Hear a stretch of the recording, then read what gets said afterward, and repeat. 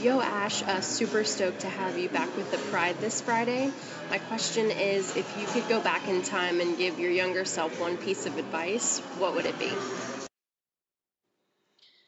If I could go back and give my younger self, a piece of advice would be just like stay true to who you are and not care so much what other people think or what other people want from you, but just like being true to yourself and being authentic and just not being forced into the norm or being forced into labels or